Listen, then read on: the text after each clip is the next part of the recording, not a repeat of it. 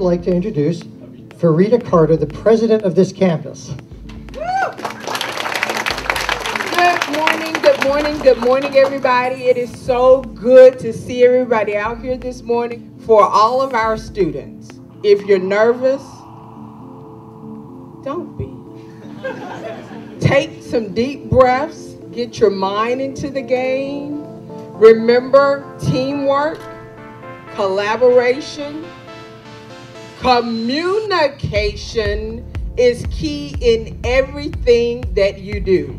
And when you leave here today, regardless of how you score, regardless of how you feel, regardless of how you place, make sure that you leave everything that you have on the table. Give it all that you got. As long as you give your best and do your best, you're already top notch. Welcome to Riverside City College, and let the competition begin.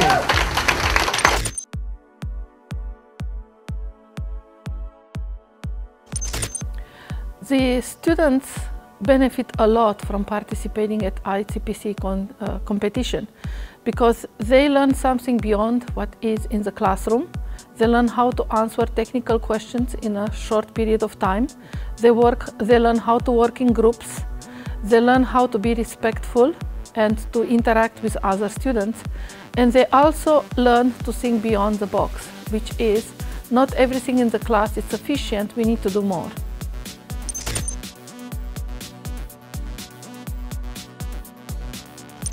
I was myself a contestant like just a few years ago, and I benefited a lot from the coach that I had, and he told me how to start the coding, he told me how to do the practices, how to learn from my failures, and I wish I can just pass on this experience to the next generation. So I think this kind of competition is a great opportunity for them to practice in a kind of like a pressured scenario where they have to like try their best to not only think hard but also like collaborate smartly and work very diligently on some like very hard, tough programming problems. It will involve them to think, involve them to code, and involve their teamwork.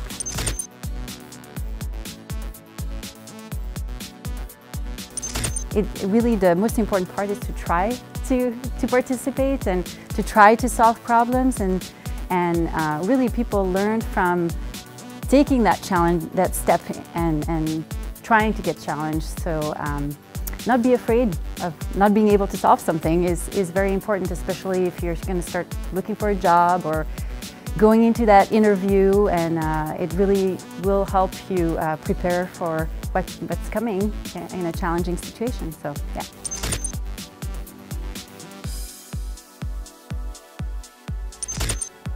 I decided to become a coach because, and even as an instructor, as a teacher at Miracosta, I see myself as a coach. I see myself as given the opportunity to help them reach their full potential.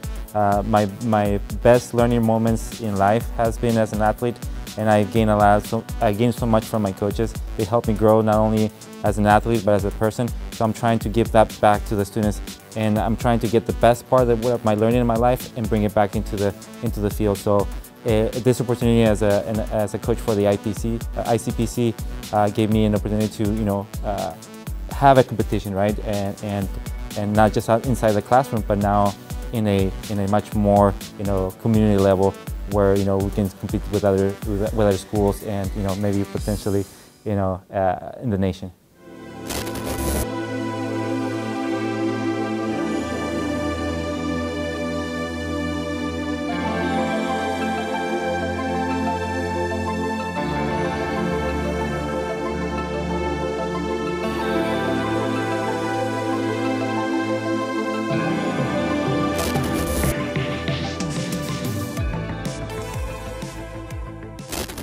Just the experience working with my teammates and collaborating on all the problems, and just watching that first problem go through and see the green letters, it's a great feeling. Even if you've only taken one computer class, I think it's a great experience just to be problem solving and just using that part of your brain where you're critically thinking and coming up with creative solutions with code.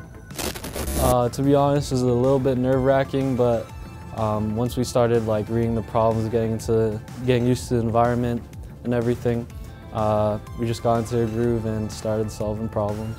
Favorite moment of the competition definitely had to be when we solved the problems and got into the groove. I really liked that it was definitely a bit of a struggle trying to understand the concepts at first individually, but at some points we all got the gears grinding and were able to collectively come to a solution that we could agree on and that eventually solved the problem. To start off, again, the problems turn out to be very intensive and intimidating at first, but once you get the math out, you start doing some calculations on paper, you realize all the dots start connecting, and that's when it becomes satisfying because everyone knows that the problem is a lot more doable than it seems at first.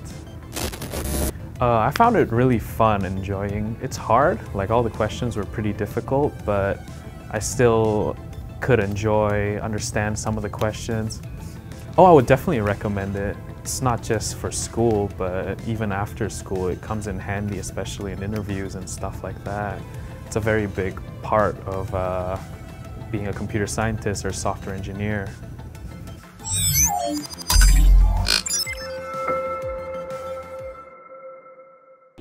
UCI Math didn't have anything outstanding. We're now at the top 5. This is the money round, folks. Caltech 1, still having up, but they just got that last one. They have one outstanding on number 7. No good. But that's still 5th place. Come on up.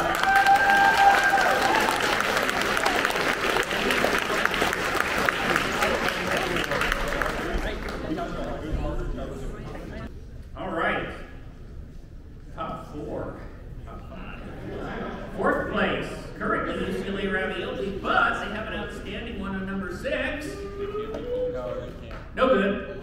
But what? It's still 4th place.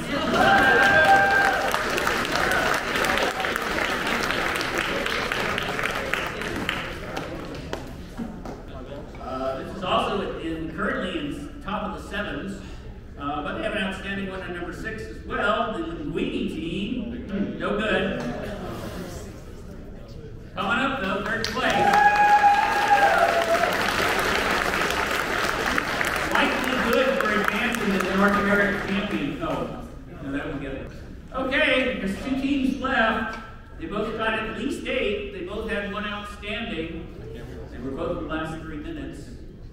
UCLA Tortellini, 1 attempt on number 5. Not correct. But second place.